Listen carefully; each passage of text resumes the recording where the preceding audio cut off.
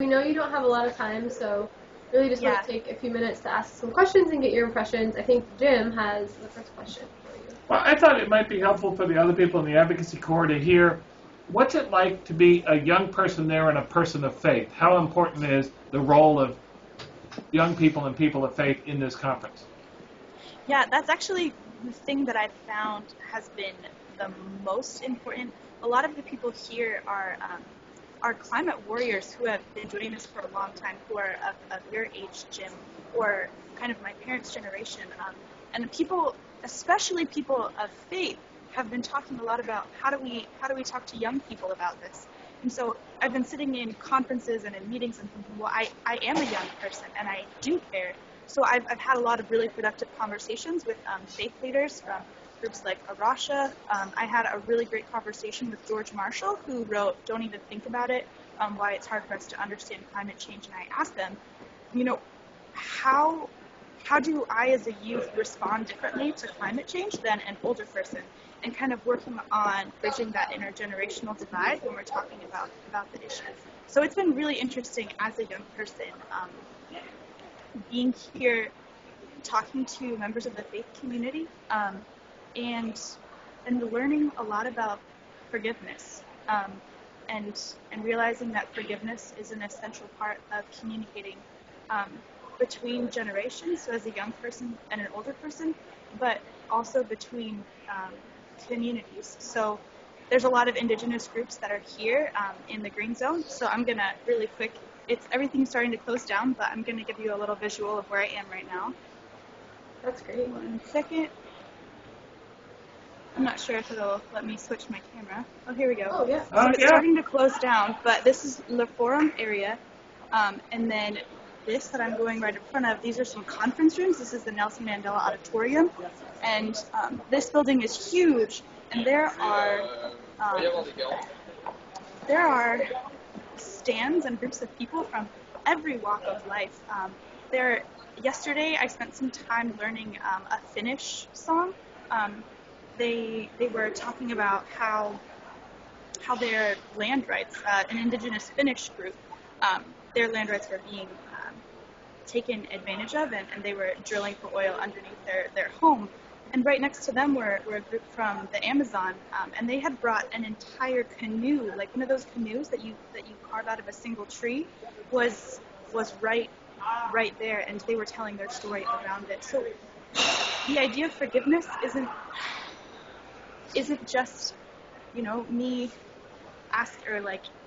people that are older than me seeking forgiveness for the younger generation. It's people like me who are in this privileged community seeking forgiveness from those whose lives are affected that haven't contributed to the problem. So that perspective of forgiveness and seeking forgiveness, I think is really important, especially in the context of faith.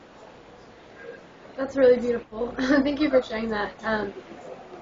I was wondering, could you tell us a little bit about what an average day has looked like for you? Like what types of meetings you're sitting in, who are the people you're talking to, just in an average day? Yeah, so for me, I haven't had one specific average day, but for an example, the first day that I got here, I was at a conference with over 150 Christians from different denominations talking about a Christian response to climate change specifically. I got to hear Catherine Hayhoe speak at that event. Yesterday, I came to the Green Zone, and I spent some time in a panel discussion talking about gender and resilience in climate change. Today, I went to a really fantastic panel that featured Bill McKibben, among other people, talking about fracking in the context of climate change, and not just in the U.S., but also internationally, the issue of fracking in Thailand, and there was a panelist from Argentina talking about fracking in his country, and so it's just been so much learning.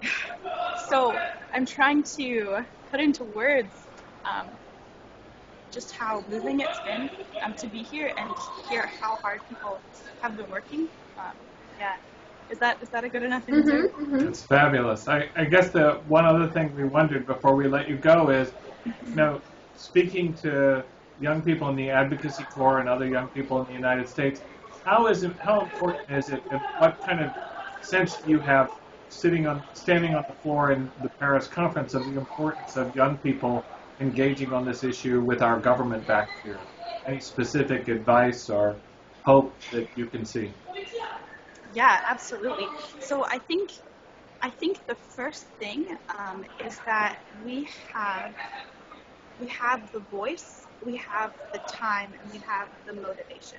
So our voices are unique in this conversation because before us have been our parents or grandparents saying, okay, what's the world we're going to leave for our children? And now the conversation has shifted. The conversation is, what is my future going to look like? What is the world that I'm going to see myself living in? So that's one thing. I forget the two other things that I listed already, but the idea that my time matters. If I'm going to invest in this is not an investment in, it's not an investment in, oh, this is something that I can put on my resume and check off. This is an investment in my future, and the time that I'm spending here doing this work and learning about this issue and learning how to advocate for change is an investment in my future as well as in the world's future. And the motivation, we have everything to lose, we as young people, if we don't address this.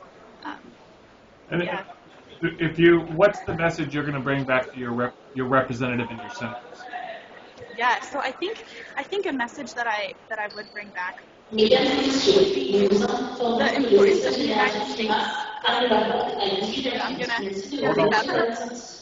But the message that I would bring back is we are leaders in this area as a country, and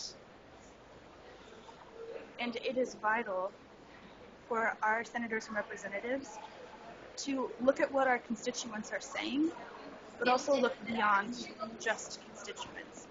And I know that's really tricky to sell, but everyone knows someone who's connected to a part of the world that's affected by climate change. And I think the more direct impact that I would say would be, we pride ourselves on our American exceptionalism. We pride ourselves on being the first one to take a step in the right direction. And if we don't take that step with climate change, we're going to be left behind in technology, in energy, and in respect from other countries, because they know that if we aren't taking this seriously, we're not taking them, their concerns, their peoples, their culture, their livelihood seriously. So I know that's a really tricky message to talk to a senator and representative about, so I'm still working on figuring out how to say that. But yeah, just if we want to maintain our leadership as a country, we have to be willing to take the lead on this. Yeah, thank you. I think that's really true, and I'm really excited to hear how what your meetings will be like with your congressmen and how this will happen going forward. So thank you so much for your time. I know you have to be exiting the building, but we really appreciate taking a few moments, and we will look forward to seeing you soon. Great to see you. Take care, Lauren. Yeah.